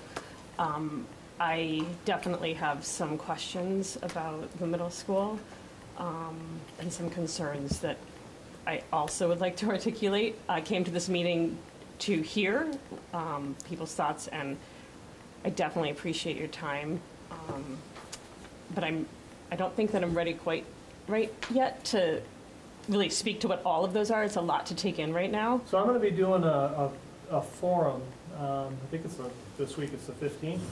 So the high school has theirs, I believe, on the 15th. I usually hang out with them, and I'll hang out for an hour or so afterwards. So if you want to connect directly with me, or you know, the board, you know, meets again in a month, or if there's things you can usually communicate directly with Laura. Are you going to be presenting this in a community forum, sort of? Parts and, yeah. That's the goal. Because it is such a huge change that I think, I'm sure there are lots of people who have questions and. Yeah. You know, it's the same process that we did last year. The goal is that when we get to the annual meeting, nobody shows up because they've already heard it all. Right? So. I mean, I guess that's just the biggest concern, just in thinking of putting all of this together for next year is really concerning. It's just, I don't feel like there's a lot of time. And I do feel like I have to speak for the 5th and 6th grade team at Randolph. I mean, they're amazing, and I think they do an outstanding job challenging our high kiddos, and I think they do a really good job, you know, helping our kiddos that need support. And I know that I'm not being very articulate right now. Yeah, no, that's. But I feel like our kids are in a really good place when they leave 6th grade, and I would hate to see them lose a year of what I would consider to be excellent school. So that's just, yes. Yeah. But I don't know. The other thing too is if there are ideas that come up, because it's nice, there's some beautiful ideas that come from the community at times. Oh, we didn't think of that, or no, that's something that we really need to consider. It's just, you can connect with me too. I'm pretty easy to get a hold of and pretty open in terms of people coming in and meeting.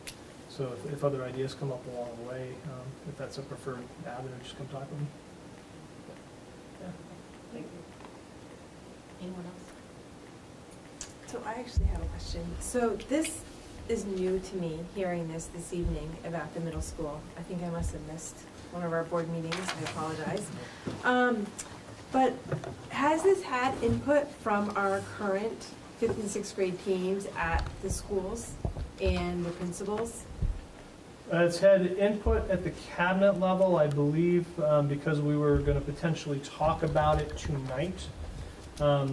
Until we were kind of sure if we could even do it, right? We had to check, make sure that there was space, that it wasn't going to have a huge impact on the cost of staffing, that we weren't going to be losing people. We wanted to get all those logistics done first before we started talking about it more openly, so those steps are yet to come. Okay, so you have. So I was able to sit here tonight in front of folks on camera and be able to say that if we do this, we're not losing staff. We wanted to make sure that that was a question we could answer before it was brought up publicly for the first time, if that makes sense.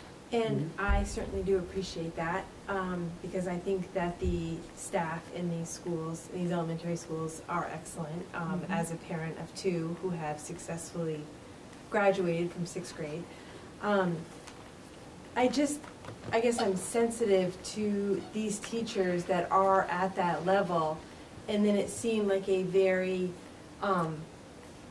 easy comment that they would just drift down to a different grade level teaching. And I just would want to make sure that those teachers want that that's something that's satisfying to their careers. Or as we think about that transition over here, whatever teacher they may need, we have excellent teachers over, I can speak for Randolph Elementary, and I would hate to lose any of them because they had to drift down to a younger level or lose the position they have. So I guess I just want to be sensitive to the teachers, what they want, and to make sure that they have feedback to this process as well, that it's not just happening at the cabinet level. Yep. Would be my request. No, that, again, the only reason that it's been on the hush-hush as well as the special education piece is because we were working out the logistics to be able to answer questions about what impact is this going to have on jobs. Right. We wanted to make sure that we understood that fully before it was brought publicly. So we had the principals kind of reach out for the first time, I think it was on Friday, right, at the PD day, and kind of talk a little bit about it. And this is the beginning of that conversation, potentially. But recognize one thing that is very important. The middle school and the full-day preschool are tied together. It's hard, it will be incredibly costly to do one without doing both. So there's, we still could, but it'll change the matrix of cost if we decide, oh, no, we don't want to do this, but, the other's okay, or vice versa. So that's a part of the discussion as well with the community. Kind of going on top of Ashley's comment, has anyone thought about, the general public?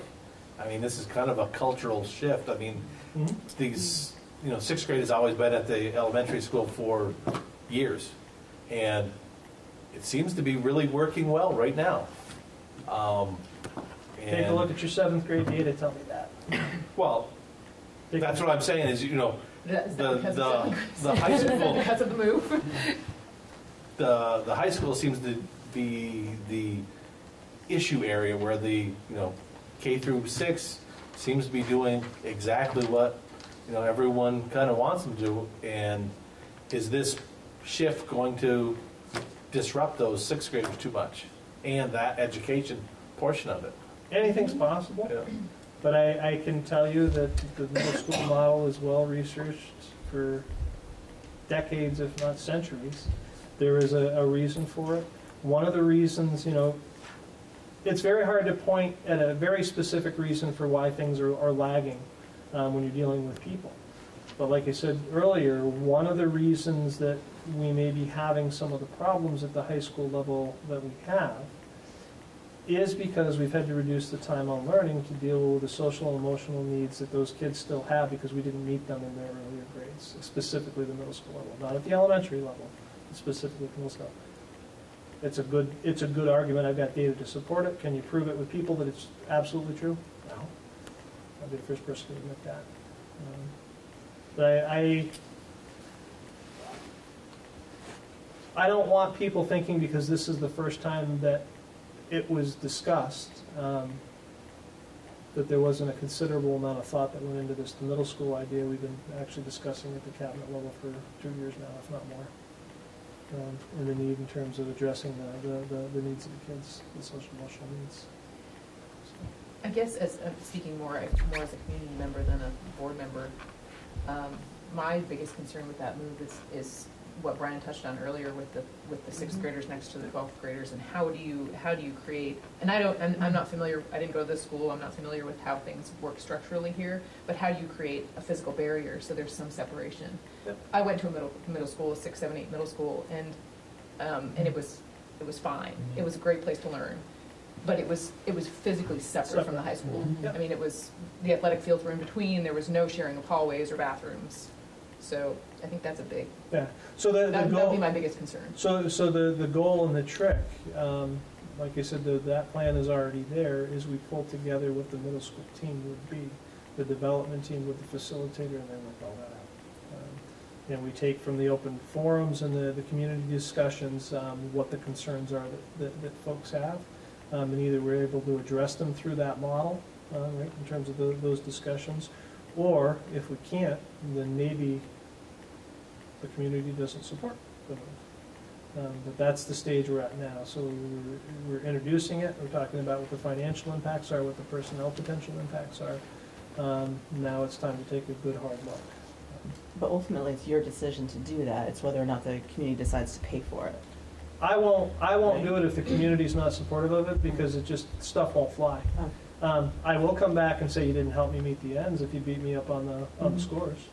But that's par for the course. That's part of the give and take. I think for parents in the community, knowing that their 6th grader isn't going to be sharing a bathroom with the 12th grader would be probably. Understandable. Nobody's gonna sign up for that. Yeah. I think it would be an interesting discussion as a community to hear from the 5th through 8th grade teachers, for instance, and just the give and take of what their perceptions of the kids in those age groups need. Because it is an important discussion, both emotionally and academically, and every other way. Just writing down is important.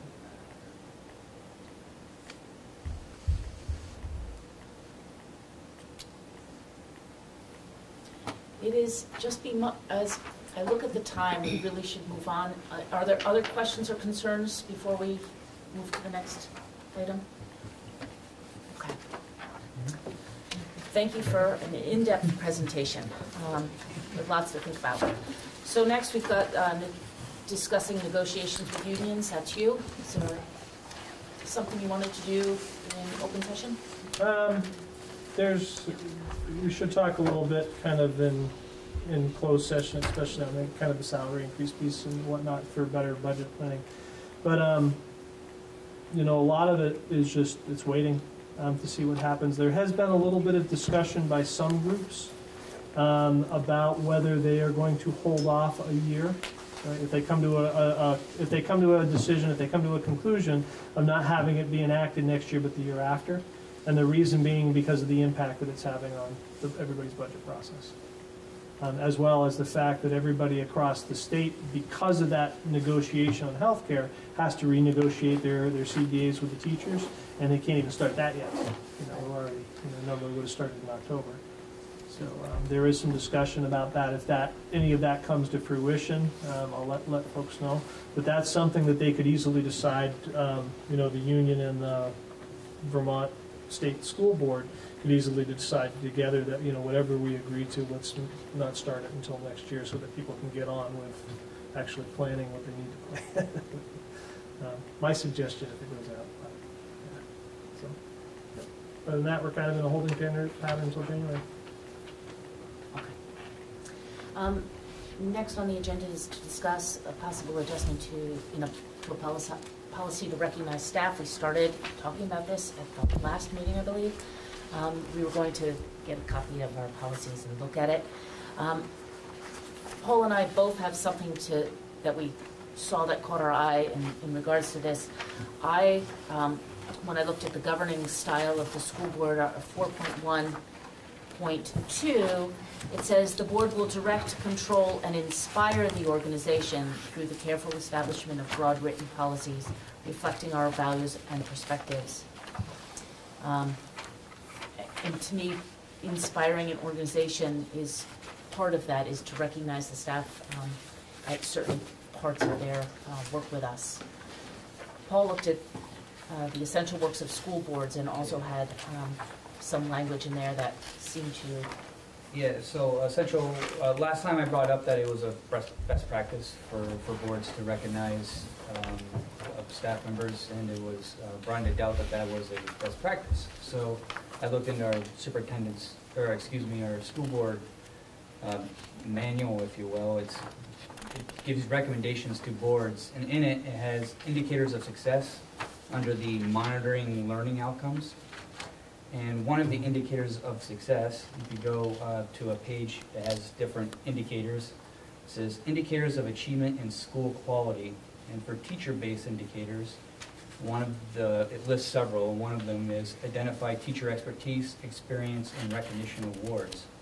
And so it seems that if our association is recommending for us to do these types of things, and our superintendent has said that there are several awards he would like to see us start to award, it would make sense for us to start to do that. And I think Laura has pointed out that I think our policies do not say anything about not doing something along these lines, and in fact would encourage us to do something along these lines. And so I would, again, propose that we move forward and start finding a way to recognize staff members at Lane's recommendation. Is there any other discussion on this? I'm okay with it. I was the one that brought up, but before, my concern was that it seemed like your concern was we needed to give somebody some award because we helped negotiate the teacher's contract. And my feeling was giving somebody a gold star after you've pulled their salaries down or removed their health care is not going to really, it's not going to do too much for morale. And I didn't understand that it's Lane that's going to be telling us who he wants us to recognize. That is more appropriate in my view, is that because he is responsible for managing staff. And if he wants to have us present the award or whatever, I'm totally on board in the with minutes that. or something like that, or yes, So a letter totally on Lane board was with trying that. to actually tell you what he wanted, what he would have recommended, but it kept getting interrupted.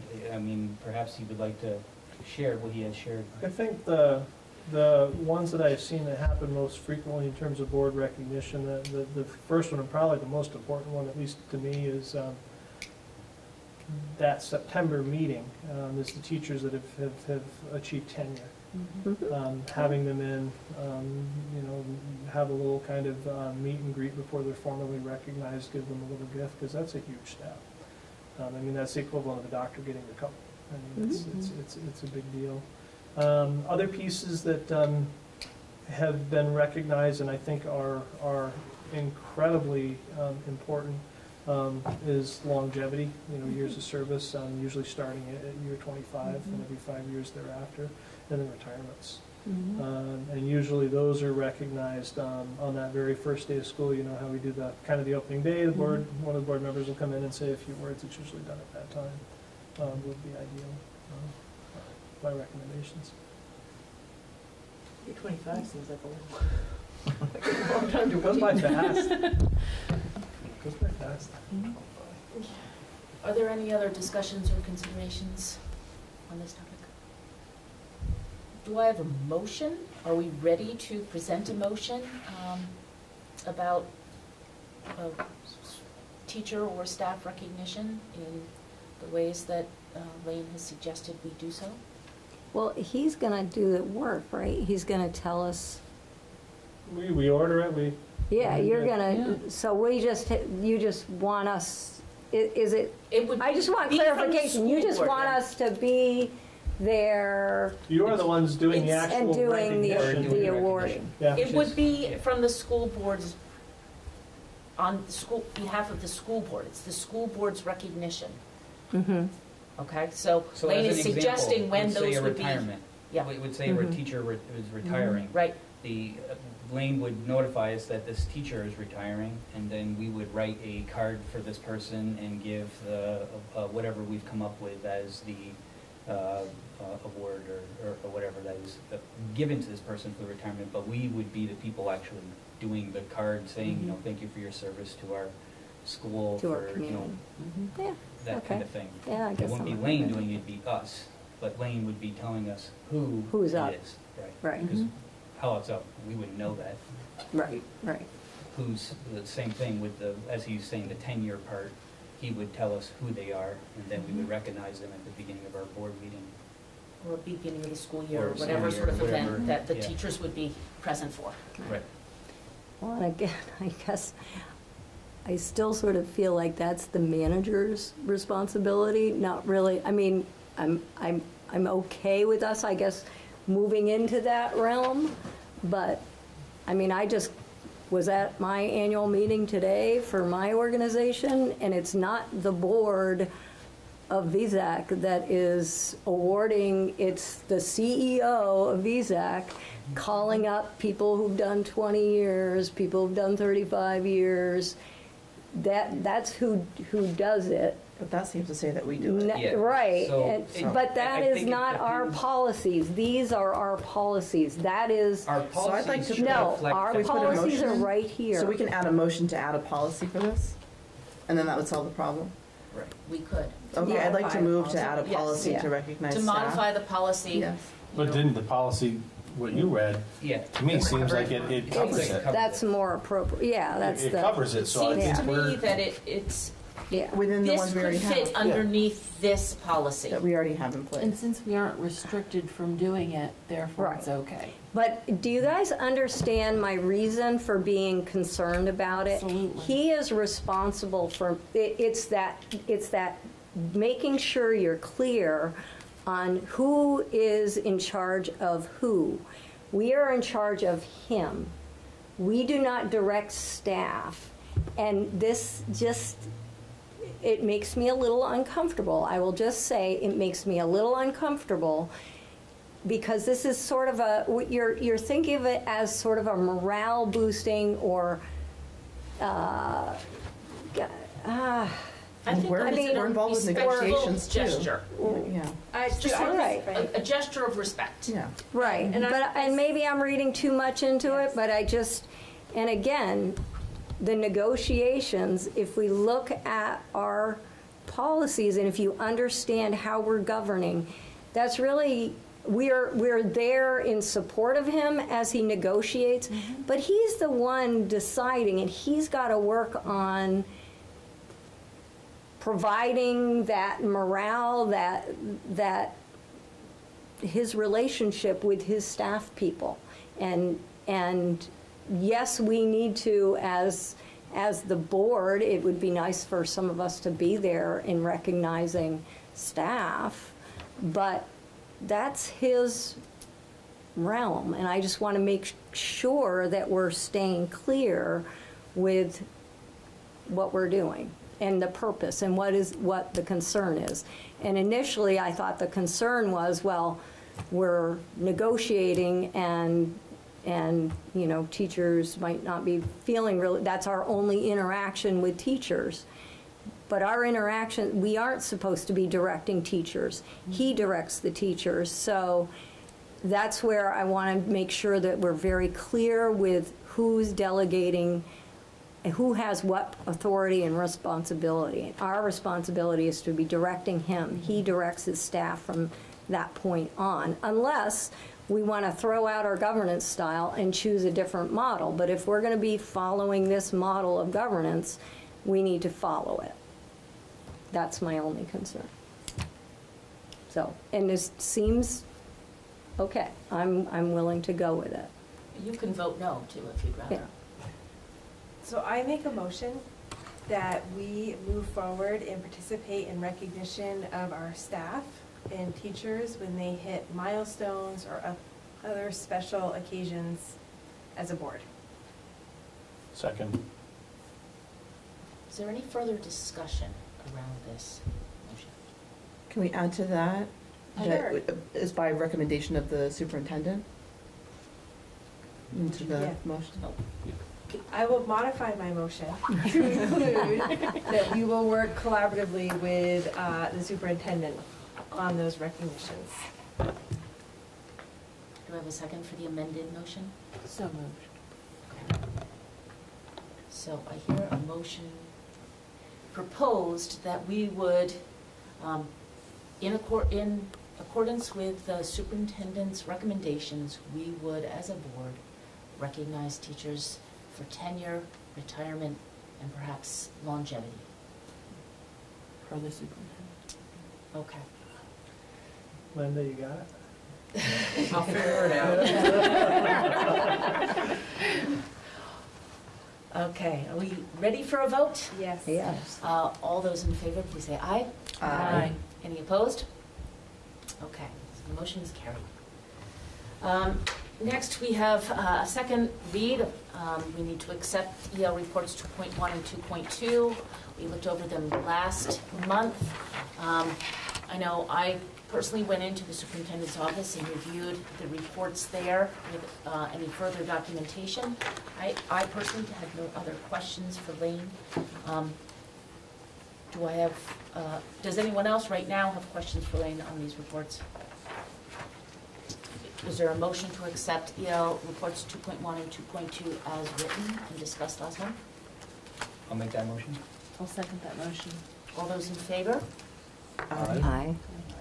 Any opposed? Okay, next we have a report on the VSBA and BSA annual meeting, which Ann and I attended last week, and Lane did as well. Ann, is there something you would like to report on? Yeah, I would say the keynote speaker was, I thought, very good. And in listening to it, what came to mind for me is it's been several years, and I don't know how many, but I think it's been at least 5 or not 5, 10 or 15 years since we went out to the community and came up with our ends. And we have been talking about, we need to connect with the community in order to share sort of how we're doing with our ends. I had a fairly lengthy conversation with Lane during the conference time, where he was like, it would be helpful for him to sort of know what the priorities are for the community. And so I just felt reinvigorated for just sort of pushing to have us spend some time connecting with folks in our community and revisiting those ends again to sort of make sure we are on track with sort of where we want the district to be. Many other districts are a lot further behind. They're not operating the way we do, in that they haven't really gone out to their communities and had those discussions. And we have several new board people who were not here when we initially created the ends that we are now trying to hold our superintendent to. And even our superintendent wasn't in his position when those ends were developed. So we wouldn't, my thinking is we wouldn't necessarily redo the whole thing, but just sort of, I would encourage us as a board to consider just checking back in with our community in some fashion to make sure we're still on track. And then as a board also take a look at, again, we have kindergartners starting now. What is it that the experts are telling us in terms of what skills do they need to be able to pursue their next steps in their lives, 12 years from now, because things are changing so dramatically. And there's the keynote had a lot of resources, a lot of suggestions for things to read, some things to look at, and a whole plan for, groups to do that if they've never done it before. And when I asked a few questions, she said, if you have done this type of work before, it is appropriate to then go out and just recheck in with those groups and make sure that you're on track and that you're, the outcomes you're looking for are still what the community wants and according to what experts are saying will be important Right. I mean, in the future. Our 3-year-old pre-Ks that we have in our district now aren't next year aren't going to be graduating until 2035. That seems like a long time away. Right. I'm sure things will change dramatically. It was framed as portrait of a graduate or portrait of a student, which was an interesting way to look at it. It provided a good framework. Okay, consent agenda, we need to approve the minutes from our last meeting in October. So moved. Second. Any corrections? All those in favor of approving the minutes as written, please say aye. Aye. Opposed? Okay, and then we need to approve professional contracts. This list is the 3. Actually, the last one on there does not have the contract yet because he hasn't had a chance to come in and see Blaine. Okay. I thought we would get him in, but The 7th grade teacher? Patrick Martin.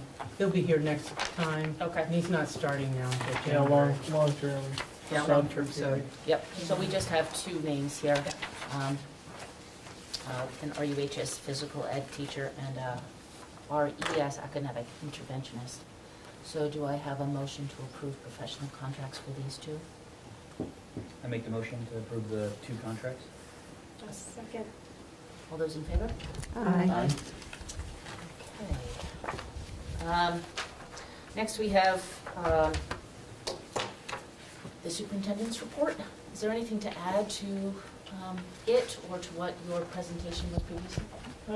I think just kind of a thank you and kind of an introduction. I mean, Steve Croucher was with us for 3 years, and he's moved on to the Carolinas. His new wife got a position at Shriners Hospital. I believe she's an occupational therapist, and is running a unit down there. So we moved down to be with her. So he has done an exceptional job. I have not seen the passion for that position anywhere else that I've been in my career, which was always a joy to sit down and talk with him. So I wish him well. I know his mountain biking adventures are not over at this point in time, and that was the big question when he left. Are you actually going to go back to work? Or are you going to mountain bike full time? I didn't get an answer out of him when I talked to him. So he's definitely thinking about it. But also to welcome Benjamin Diller. Benjamin is coming to us from New York, where he was an athletic recruiter for St. Rose College. He has a bachelor's degree in education, a master's degree in sports leadership. He has coached at the college level and at the youth level, and he has stepped up. He's up and running.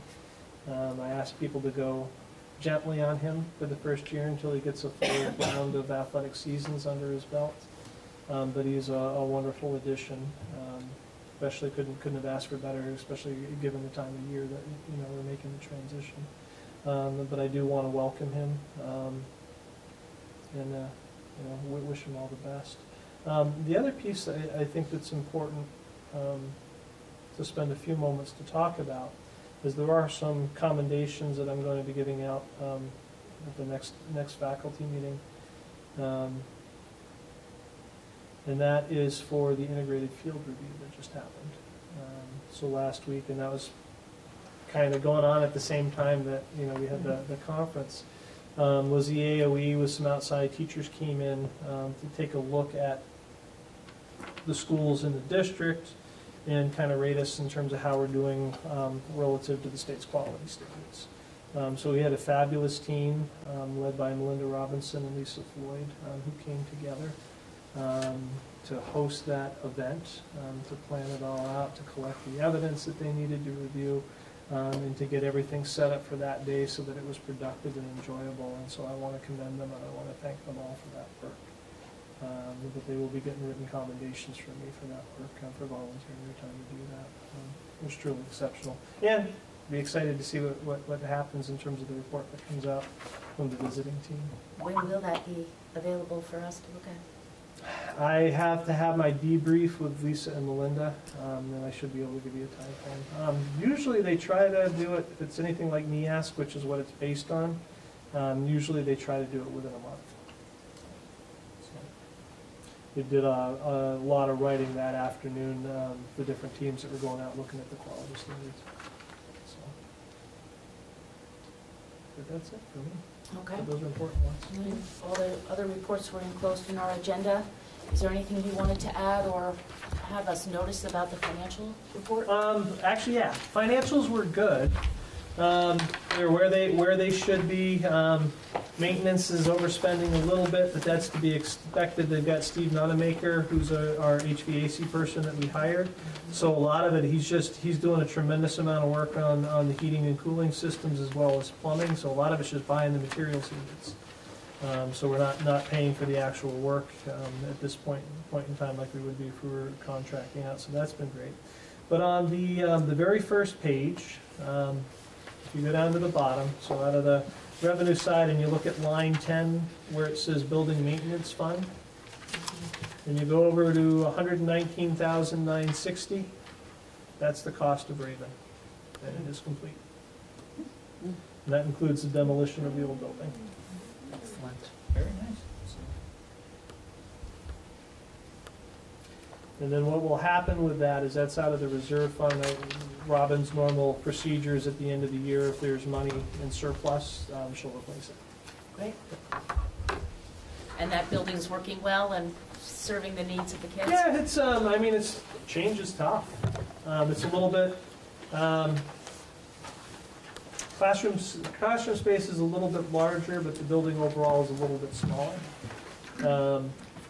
But I think they're happy. It took a while to get some of the contractors to kind of finish up the work at the end. But they just wrapped up kind of a major electrical upgrade today, which was kind of already paid for. We're just waiting for it to help them get online some of the heavier equipment that they've got. But at that point in time, checking with folks, they are done. So they're in pretty good shape. Nice Promethean board in there to teach from. Nice modern classroom. Everything's beautiful, new. So it's a wonderful location for the students. Do a tour sometime. You could do that or do it. I'll get the kids to put together a video tour. It'd be a good one. I like that. And some of the other kids have noticed it. My son, one of the days after school, they walked up street and the doors were open, and he noticed that there was a cool new classroom in there. Yep. So yeah, that's good. They've looked at it. They've noticed it walking by. Yeah, they even got the sign up. Yep, which is awesome. They got the new sign up, so we're excited. Raven 2. Is there any other incidental information from you? Nope. Okay, time for the board evaluation. Got a lot of 4s. Put a 3 on our getting sidetracked, but they were good conversations. Attendance was, got everyone here, so we get a 5, but mostly 4s and a couple 3s. Anything else that we should know? Nope. Thank you. And I believe we do have an executive session both for negotiations and personnel, is that correct? Okay.